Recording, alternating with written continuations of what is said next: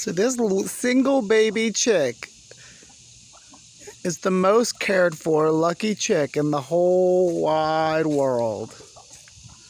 He has 2 mamas, and these happen to be the 2 best mamas on the whole property.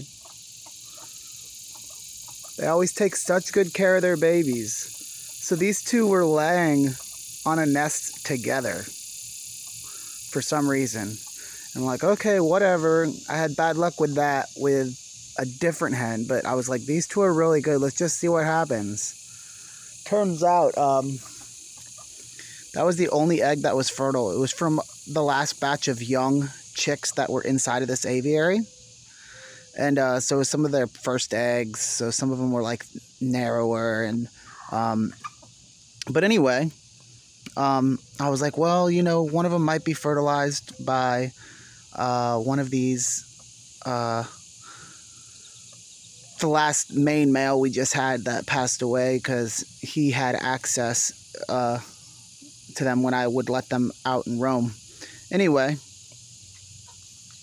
so they laid on a nest together, and after this one hatched and a couple days later, I finally brought the eggs in and candled them, and there were only 2 other fertile ones, but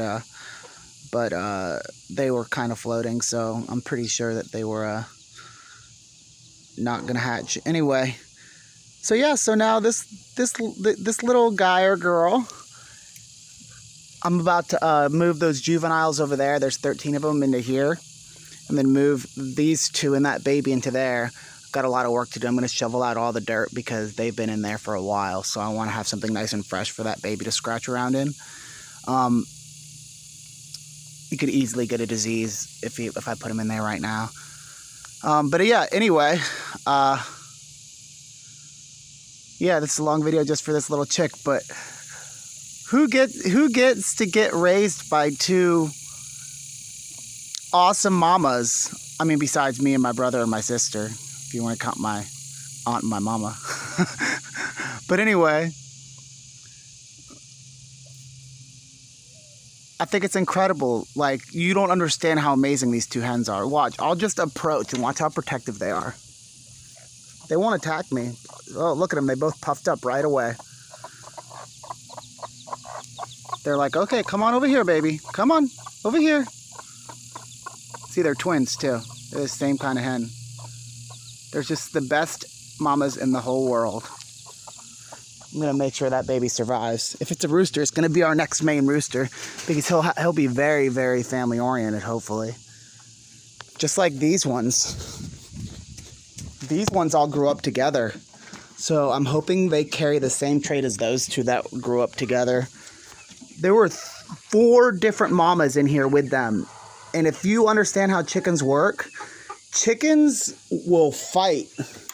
Mama chickens will fight each other if there's not enough room. These 4 hens literally would call out to each other's babies. Like, they all grew up happy together. Fortunately, 8 of these 13 are female, so I have 8 more hens that will hopefully act like those 2 hens. So we got a pretty, we actually got some good habits being nurtured into these chickens. And this is our newest female genetic pool I brought in. These are known as the #1 predator savvy chicken out there. So I've got all these chickens who are regular hens with banny genes, and I'm just continuing to breed regular genes back into them, and hopefully they maintain the banny gene, which is working. All of our hens will sit on eggs. As you can see, like, those are really good mamas, and those aren't banny chickens. And these are considered the most predator savvy chickens, like the #1, like, in the world, I guess. And they're not really sure why, but if you got a bunch of chickens and a bunch of hawks, they'll be the last ones left. And in fact, they literally aren't sure why. Anyway, this video is getting kind of long, so I'm gonna go ahead and end it. But yeah, they lay blue eggs. So I'll know which ones are their eggs, so that I can continue to breed their lines back into our regular chickens. I'm gonna go ahead and shut this so that they can't get out.